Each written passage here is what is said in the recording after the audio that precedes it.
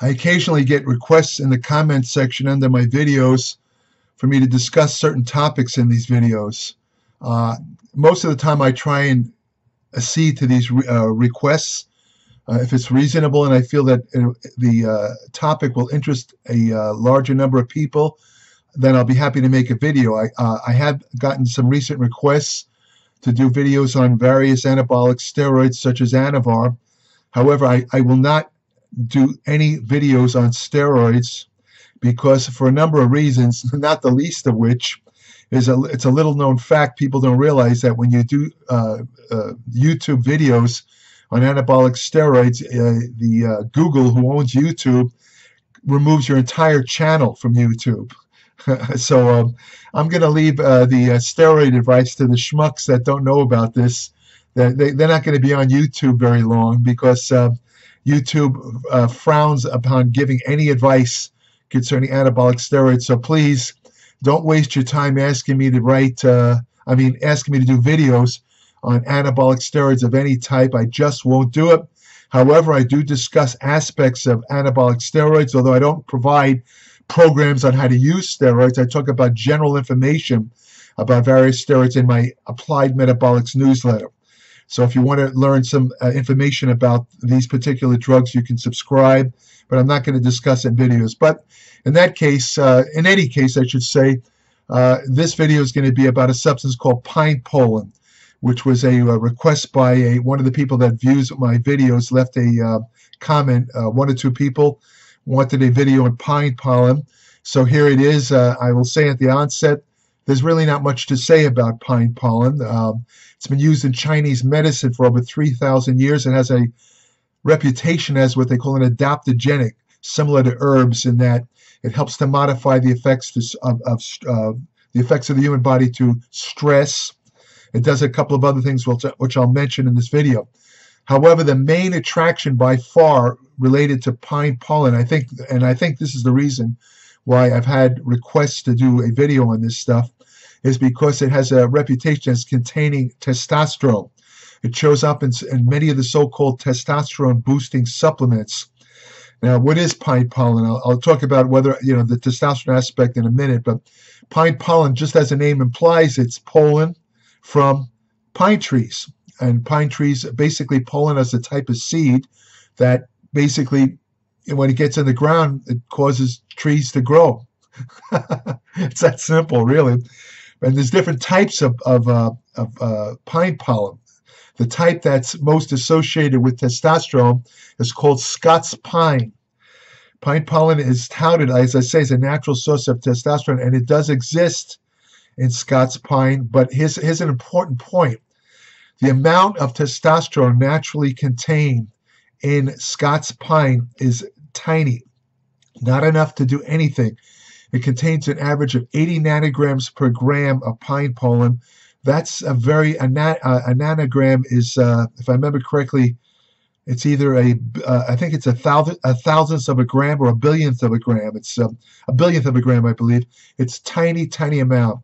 Not really enough to do anything, but that's just the way it is. And another thing to consider, there's no human studies. This is a very important point. And when I discussed pine pollen in my, I had an article on herbal testosterone boosters in my Applied Metabolics newsletter. And in that article, I mentioned pine pollen, and I pointed out that there's absolutely no human research, nothing, zero, zilch, to show that it increases testosterone in the human body. Even though it contains tiny amounts of testosterone, there's no human research at all. And as far as I know, there's not even animal research to show that it increases testosterone. The whole big feature about Scots pine or pine pollen is that it contains testosterone. So what? If it doesn't contain enough, it's not going to do anything. And another thing to consider is that it's in what they call the glucurinated form. When you take, let me explain that, brief biochemistry here. When you ingest testosterone orally, I'm not talking about anabolic steroids. Anabolic steroids have been manipulated structurally to reduce premature breakdown in the liver.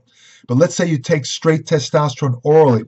What's going to happen is it's going to get to the liver, and the liver is going to break it down very rapidly. It's going to break down most of the oral dose of testosterone, And it does this through two processes. One of them is called glucuronation, which turns testosterone into testosterone is actually fat soluble. And this process, which involves several enzymes, turns testosterone from a fat-soluble substance into a water-soluble substance, and that allows it to be excreted by the kidneys. And the type of testosterone that's found in pine pollen is the glucurinated form, meaning that it's kind of like already not usable by even if it had a good amount of testosterone, it's likely going to pass right through you. It's not going to do much at all. That's something to consider. Now, the idea that pine pollen contains testosterone first showed up in a study that was published in an obscure journal in 1971. The study showed that pine pollen contains testosterone, epitestosterone, and androstenedione. Androstenedione might be familiar to you. It was one of the first actual pro-hormone supplements. It was introduced in the market, the supplement market, in the late 90s. It was all based on one study of women, which showed that when you gave women androstenedione, another hard pronunciation, let's call it andro. When you gave women andro, their testosterone levels did go up. And this is true. If you provide women with andro, they always get an elevation of testosterone. However, when you give men andro, it usually in larger amounts, it usually takes the pathway where it's converted into estrogen.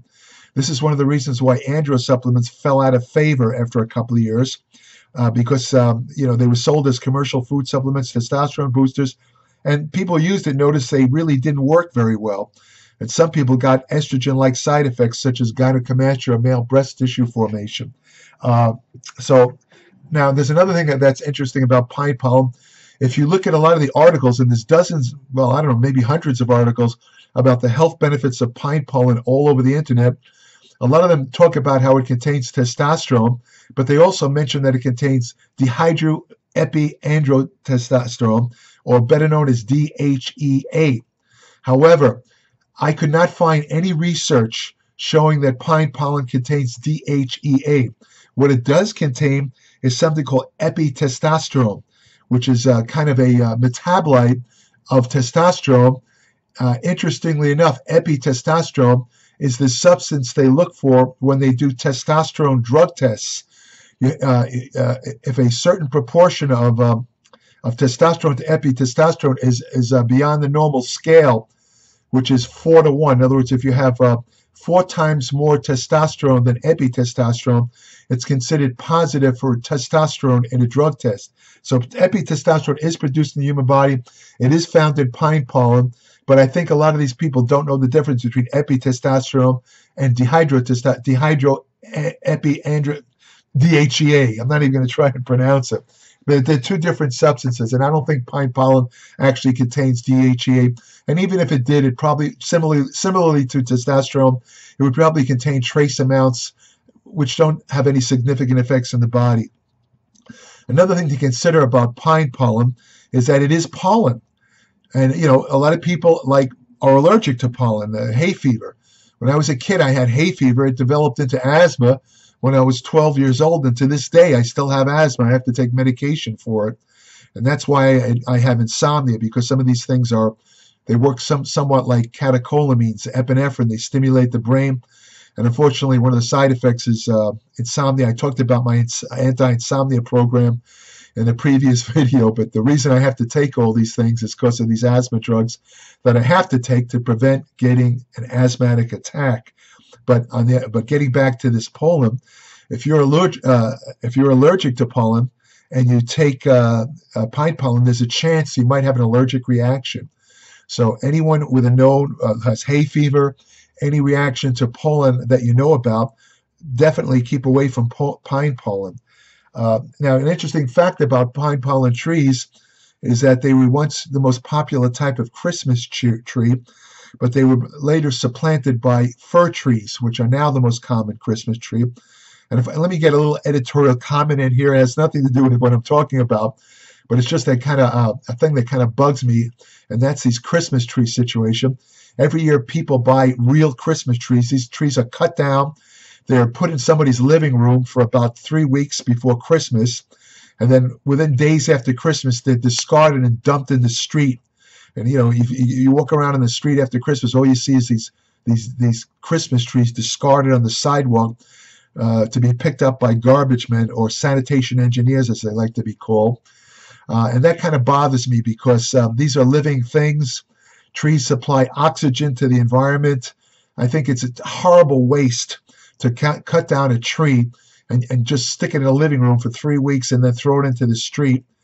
I think the solution, and I know they sell this, buy an artificial tree. Just use it, bring it out from your garage or your basement, put it in your living room every year, put all your adornments on it, your Christmas decorations. Then when Christmas is over, put it back in your basement. Use it over and over again. Stop using actual live trees and discarding them like that. I think it's a terrible, terrible waste, and it just bugs the hell out of me when I walk down the street and see all these Christmas trees in the street. It's disgusting, actually. That's my personal opinion. Anyway, a health effect of, besides the testosterone, a health effect of pine pollen, and this is a genuine health effect, is that it can block the formation of age-related glycosylation end products. Glycosylated end products, or also called AGEs, have to do with the deposition of sugar in protein structures, and it kind of weakens the structures. AGEs, as they're called, are one of the main causes of aging effects. Causes stiffness throughout the body, causes your connective tissues to get stiff with aging. I'm going to have an article in my Applied Metabolics about AGEs, again, advanced glycation end products, and how to deal with them nutritionally in a very natural manner, which will make a big, big difference in the aging process. But the point is that some isolated cell studies and animal studies have shown that pine pollen seems to block the formation of AGEs. So that's a pretty good health effect. But again, this has only been shown in isolated cell studies and animal studies. There's no human evidence for it. Other animal studies show that pine pollen has fairly potent anti-inflammatory effects, but it might be useful in, let's say, treating arthritis and other inflammatory diseases. But it's important to know that the type of pine pollen that's shown these effects is not the Scots pine that contains testosterone. So it's a different type of pine pollen. Pine pollen does contain over 200 nutrients, including vitamins and minerals, but the amounts are very low. They're in trace amounts. However, it does contain them. It's not too bad. And as I said, it's been used in Chinese medicine for over 3,000 years. That's not proof of its efficacy, because just because a substance such as various herbs and pine pollen, just because they've been used for thousands of years doesn't mean that they work. I mean, that's a lot of people say, well, it's been used for 3,000 years. It must work. And there's something called the placebo effect. If you believe something's going to work, it will work. On the other hand, many of these substances do work, but that's another story. But don't go by because it's been around for years, it has to work. That's nonsense. Interesting enough, some of the I got to laugh at is some of the pine pollen articles that I looked at on the internet. Much of the benefits of pine pollen are based on the fact that it's a seed, and because it's a seed, trees grow from it. So this has been the articles try and say that humans will respond the same way as trees. In other words, if you take pine pollen, it'll make you grow, which is so stupid. Anyone who believes that really is beyond any help that I could ever or anyone else could ever offer. I mean, these people have to be brain dead to think that taking a seed is going to make you grow like a tree. But some of these internet articles actually say that. Unbelievable. But there is some medical reports. There's a medical study published in 2016 found that pine pollen may help to treat a liver problem called hepatic fibrosis. Hepatic fibrosis simply means scar tissue forming in the liver. And right now there's a condition that's epidemic in the world. 80 to 100 million Americans are estimated to have a condition called non-alcoholic fatty liver. There's a lot of reasons for the cause of it, mostly related to inactivity and consumption of excess refined sugars, especially fructose. I'm going to have an article on that also in my Applied Metabolic newsletter and ways to deal with it naturally. It's a very serious problem because what they call non-alcoholic fatty liver is also related to insulin resistance, the onset of type 2 diabetes, heart disease, and other ills, including cancer. But the first stage of liver failure is fatty liver. The second stage is cirrhosis or fibrosis, hepatic fibrosis. And pine pollen apparently can treat the second stage of liver, let's say the precursor to liver failure, which is cirrhosis. So that's a pretty useful, aspect of pine pollen. But there are better ways to treat fatty liver than ingesting pine pollen, which I will discuss in my articles. As I said, I think I might mention earlier, some of these articles, most of them, all talk about how pine pollen contains DHEA, and I think, again, no evidence for that at all. It does contain epitestosterone, which sounds a little bit like the chemical name for DHEA, but it's not the same thing. So, that's about it. That's all I can say. Again, not much information on pine pollen, but that's the way it is. If you're using it, if you're buying pine pollen in the hopes of increasing testosterone, I would suggest that you're completely wasting your money. It's not going to increase testosterone. It's not a reliable source of testosterone. If you want more information, the best in-depth information about nutrition, supplements, exercise science, hormonal therapy, anti-aging research, fat loss techniques that work, ergogenic aids, women's health and fitness, subscribe today to my Applied Metabolics newsletter, www.appliedmetabolics.com. It's 12 issues a year. Each issue is about 40 to 50 pages. It's more like an ebook than a newsletter. If you subscribe, I will send you an invitation to join my private Facebook, my private Applied Metabolics Facebook page, where each day I post new articles on nutrition, exercise science, medicine, and preventive health. I also have an email portal on my Applied Metabolics site where only subscribers, can ask me brief questions. I'll be happy to answer them, but I don't respond to unsolicited questions. Again, you're welcome to leave comments underneath these videos. Hopefully they'll be nice comments. I don't respond to trolls. And, you can leave suggestions for future videos if you want. I'll try and, meet your request. However, please don't ask about, I don't want to sound redundant, but don't ask about steroid videos. I'm not going to do any steroid videos. I'm not going to just have my channel removed just to satisfy somebody's curiosity. It's not going to happen. So that's about it. The address of my Applied Metabolics newsletter, www.appliedmetabolics.com. If you want to have the best friend you'll ever have, go to your local shelter, adopt a dog. Adopt a dog. Take care.